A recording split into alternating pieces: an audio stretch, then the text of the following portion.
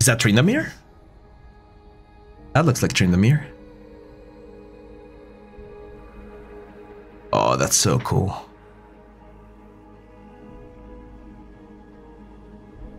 Ah.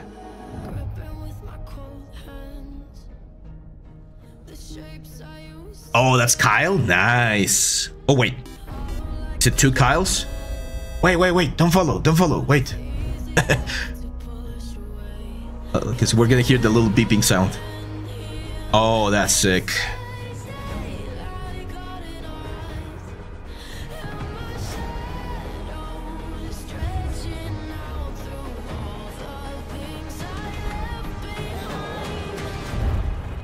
So someone was asking about like light direction. There's light people doing or making the decisions to know. Oh wait, that's Morgana. Is it Morgana? I was a Morgana main back in the day. It's Morgana. Shit.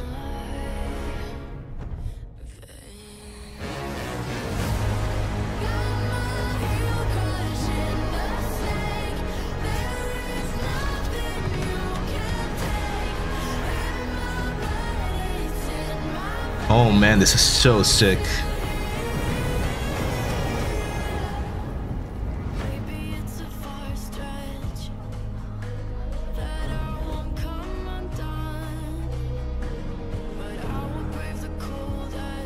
Yasuo, please. Is it Yasuo or is it freaking his brother?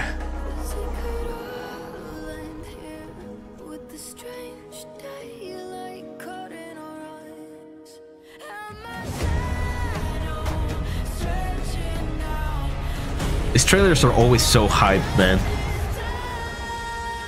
It's Yon, right? Is that Yone? I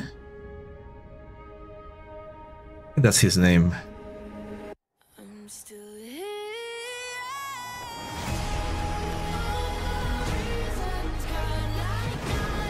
Oh, it's Yasuo? It is Yasuo? Oh, it is Yasuo. Shit, like an old Yasuo. That's nice.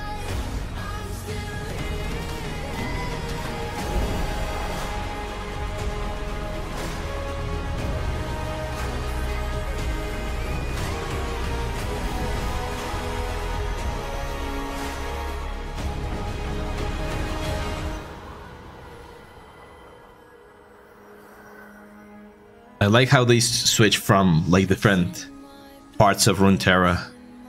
I've always loved the freaking lore from League of Legends. It's a shame that the game is so toxic or so stressful, but the lore and the characters... Phew. Oh! I have the mask! We did the mask! I need to paint it though. It's pretty cool, Kindred. We should now paint the mask, man. That should be like on our top priority.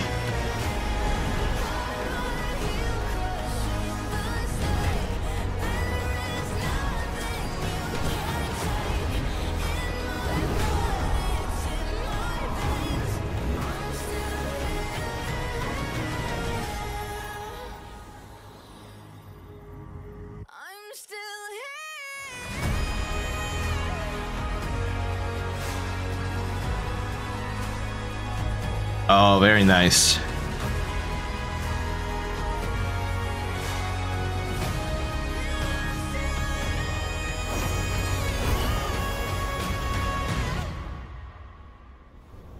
Is it over? Oh man, I want to see more.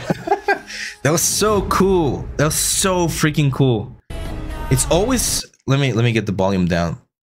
It's always so inspiring to see the amazing things that people can create. In one thing that I want you guys to know, it's not a one person effort, right? Like this amazing things that we see, it's not just one person. It will be impossible for me to show you how to do all of this because not one person can do this. You need animators, riggers, modelers, hair artists, lighters, post-production, audio, effects. So it's so many things. So don't think, like, when you see these things, feel inspired by them. Don't feel, because I know some people feel like demotivated. It's like, oh, I'm never going to be able to do something like this by yourself. No, I really doubt it. But in a team, of course, like if you're part of a team and you grab a group of people and all of you guys like work together to create something amazing like this, of course you can do it. It's very cool, guys. Like this is so cool. I love the characters. Wow, wow, wow. Wow. Just wow. Okay, so we got our giveaway going on. We got only 24 entries, so you guys can still, you got a big shot. Make sure to go into the Discord and submit on the little like events so that you can get this for live stream. And if we get to 750, we're gonna have a fifth giveaway as well. Yeah, the light, the textures, the music, the compositions right here, all of this makes this whole thing. But again, it's not a single person work. It's a team effort. Doing productions at this level, it's a team effort. There's a lot of money involved. There's a lot of time involved. I can guarantee they spent at least 8 months working on this. At least. I'm not sure how many people, but it's a lot. Yeah, it's like the Blizzard CGI. Now, I'm not sure if they did this internally at Riot because they were building their own sort of like cinematic department for a while, or if they contracted Blur, which was the studio that used to do this sort of stuff for a long time. But yeah, this is freaking amazing, man. We should make a cinematic similar to this quality in the community. Yeah, I mean, we can try that, man. That would be cool if we did like a group project. It does require a lot of organization though, but yeah, it's very, very cool. 1 year plus, yeah. It takes a long time to make this sort of stuff. A long time. And welcome, Timoteo. That's why I don't go to our station anymore. I feel so demotivated. No, but again, Lord Phantasma, it's not about whenever you see cool stuff, don't feel demotivated. Think about what can you learn. Like I'm gonna give you one of my secrets right now. Look at this.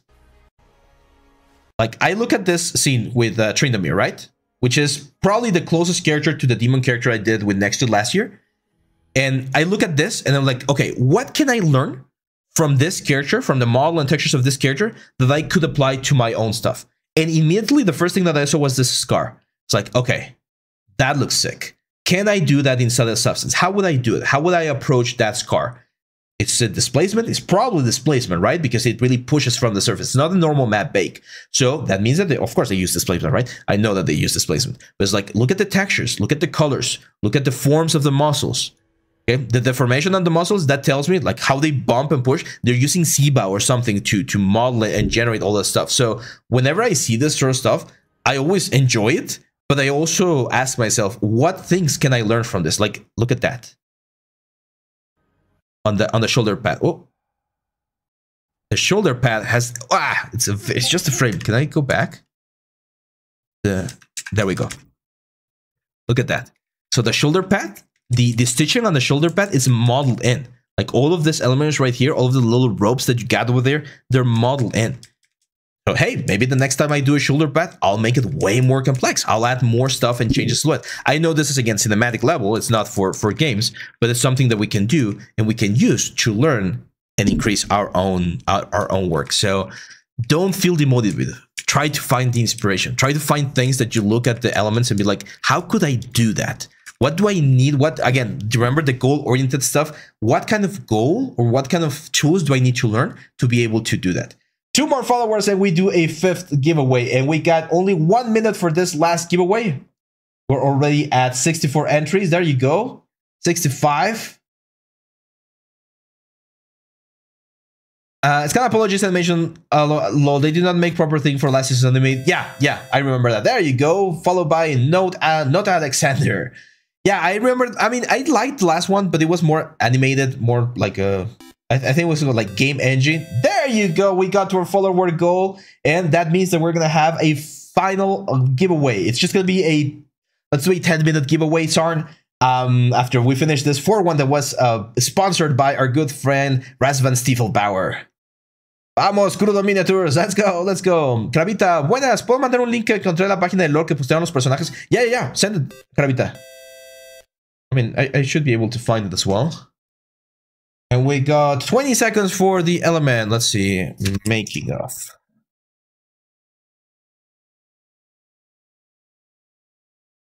Some stuff in here.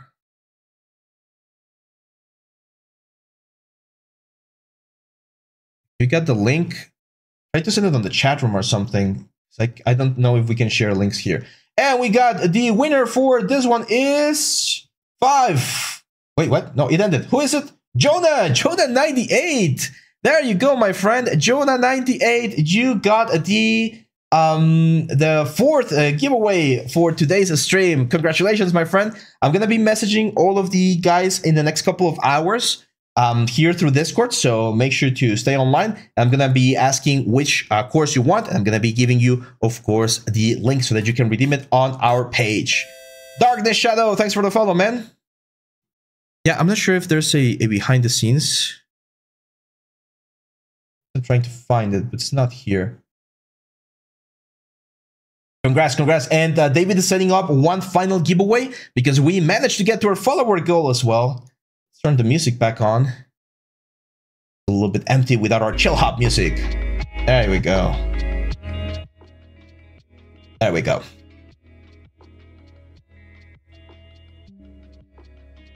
Bravita, let's check the link.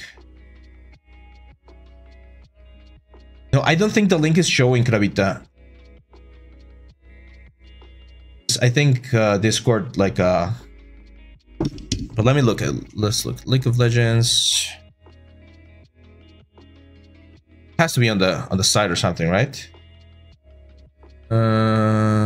News. Oh.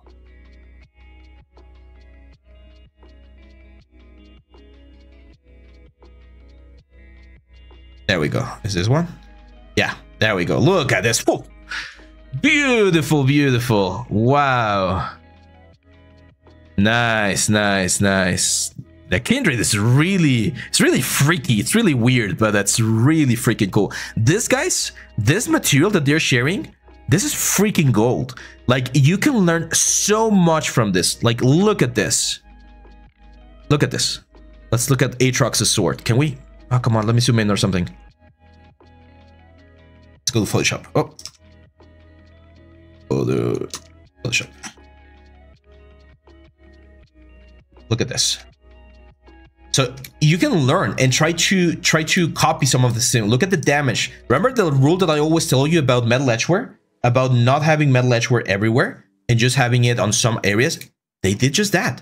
Like the metal edgeware that they have, it's very simple metal edgeware on the borders of the sword, but it's not everywhere. It's on certain areas. This blood thing is definitely freaky. I'm not sure how they managed to do that. I'm not sure if it's just texture, if it's models, or if it's simulation or what, but it looks very cool. But the sword itself, something that you should be able to do. It's not that difficult. It's a relatively easy element. Now, why does the texture look so high quality? Because it probably is using like a ton of UDIMs. So again, this thing right here, if you want to spend like 1 hour looking at these things and trying to learn from them, it's a great way to see things. Look at how the hair is done. Look at how the sword is done here for Yasuo. The chains, Morgana right there. The Morgana model was very cool. The Kala model was very cool as well, but I really like the Morgana one. Copy this image. So for this one, I guarantee that they probably used some Marvelous Designer for the dress, and then they brought it into ZBrush. Like all of these fine wrinkles that you see right here, that's something that you definitely do inside of ZBrush, because Marvelous doesn't have that level of control. But this sleeves right here, look at this, this asymmetrical sort of like sleeve that they have. It can be sculpted. I'm not saying it cannot be sculpted, but it probably, like, you can definitely do it inside of Marvelous as well. Okay, we got the last giveaway ready on our stream or on our Discord. We got 8 minutes left, so make sure to jump. This is going to be the last one for today, and with this one, we're going to be closing the stream because I still got stuff to do over here. I would love to spend all the time here just like watching it. Amazing, amazing elements, but I still got some work to do. So yeah, make sure to jump into the Discord and go to get the chance of getting another premium course there. We're giving away another premium course. Now let's answer some final questions. Toasted says, maybe it's a weird question, but what is the best way to improve my eye to be better at matching concepts to 3D, for example? Usually, Toasted, you do need a little bit of help because unfortunately, the way we train our eye, we need the feedbacks from other ones. Now, if you're not at school and you don't have a teacher that you can like get this sort of like feedback from, make sure to drop your stuff on the works in progress or on the 3D workshop and tag me there, and I'll be happy to give you like some pointers on where you can look for some stuff. You're so unlucky. Don't worry, man. We're gonna have more giveaways. Thankfully, now with the new website, we can do this more often. With Udemy, it was very difficult because what I had to do is I had to buy the premium course through my account and then give it to you or send the code to you, kind of like a gift. It was very like convoluted, and then unfortunately the money would take like 2 months to get back to me, so it was just like a little bit difficult. Now we don't even worry about money. I just create a 100% off coupon and I give it to you directly. So that's all we need. Is it okay to use a lot of polys for models that will be used only for cinematics? Yeah. If you're cinematics, you can go crazy. You can do what's the word? You can do displacement maps. You can do like millions of polygons. It doesn't matter. In the Discord channel, if you jump to the events tab here on the Discord channel, just join our Discord channel, go to the events tab, and there click on this little thing right there, the little popper, so that you can get access to the premium course giveaway. Can you rate my sword? It's on a 3D workstation. Let's take a look. Oh, cool. The Ignited Inferno? Is that the Ignited Inferno thing? Stapelbauer! Come on, man! I'm gonna end up like making a custom like course for you just because of all of the donations. Thank you very much, man. Please make the last giveaway 3 giveaways for this special time today, and then I'm out of the stream. Don't worry, man. Don't worry. I'm not sure how we can do that though. Is there an option, Sarn? If we can like do another giveaway there, or have like 3 winners. We'll give away 2 more. Don't worry, man. We'll give away 2 more. But Sarn is gonna help me with that. Okay, let's take a look at this one. So we don't normally do this, but I'm gonna make a favor here for Lightning so that we can give this thing right here. So he wants us to review this. We're gonna have portfolio review next week, by the way, guys. So if you want to submit a single piece or your full portfolio, make sure to submit on this one, the January 2024 portfolio review. Right here, just drop a message, drop your ArtStation link or a link to your work, and I'll be checking it out. But right now, we're checking this Ignited Inferno Blade. So this is a good weapon. I like the sculpture. It does feel a little bit heavy on the side, on the top side, and the handle seems very small. So it kind of reads a little bit more like a dagger, because trying to hold this will be a little bit complicated. And one of the things that we definitely need to improve are the textures. So texturing wise, this looks very flat, doesn't read like fire. It reads a little bit more like just like yellow paint. I understand that you're going for this sort of like, again, magma sort of like effect, but it's a very, very cool like effect. Now, I'm not sure if you're following the Axe course and you're trying to do your own version, because I see some elements in here which are working, like this stones poking out, but you need to play a little bit more with shapes. Usually when you have this big shapes right here, you don't want to have big shapes and then very small shapes. It's always sort of like a progression, and this is something that I learned from zebras and giraffes. So if you like a giraffe, nature has a very interesting way of like designing things, and I had a teacher, she always say that nature is the best designer. So if you look at the giraffe and you look at the spots of the giraffe, you're gonna see that we have the biggest spots on the biggest area, which is the chest and the rib cage. And once we start going to the legs and towards the head, the spots become smaller and smaller and smaller. This sort of like gradient is very, very common throughout all nature. You're never gonna see like a big chunk followed by a very small chunk. It's always kind of like a fade in effect. And you can see this, for instance, if we look for mushroom pattern, let's see, or mushroom. If you look at mushrooms, you're gonna see this. Like here, right? Like the little like white dots of the mushroom, they never just like have like super huge one and then super small ones. It's always like a gradient, right? Like a little gradient of points all around the place. So you want to make sure that you incorporate this sort of like design decisions on your elements, because if you don't, what ends up happening, it just looks like you just place something in there and it just like brings the design like lower. Again, check the balance of the object, check how big the handle has to be compared to it. I know like we have like the Buster Sword from Final Fantasy. It's like super exaggerated, but yeah. Can I put the link to the Riot characters? Yes, of course. This one's in Spanish, but you should be able to find the English one right there. So if you guys are looking for the League of Legends like breakdown, it's right here. It's amazing. And you know why they did this? They're super smart. You know why they did this? They didn't do it so that us 3D artists could benefit from the information that they're providing. No, they did it for the cosplayers. This is for cosplayers. They want cosplayers to start building these things to get them more promotion, of course. So a lot of this shit, and the reason why they do this as like different views is for cosplayers. But the cool thing is, for us as character artists, this is gold. Like you could literally try to replicate like Kyle's wings or this sword right here. Like if you want to try modeling a sword, there you go. You got front view, you got side view, you got 3/4 view, you got all of the information that you need, and you can try to match it as close as possible to this one right here. Okay, there's the arrow right there. All of these models, for instance, it's not, the modeling wise, it's not that difficult. Shading wise, it is tricky. To get it to look like ice, that's tricky shit. Ash is amazing. Look at all the detail right there.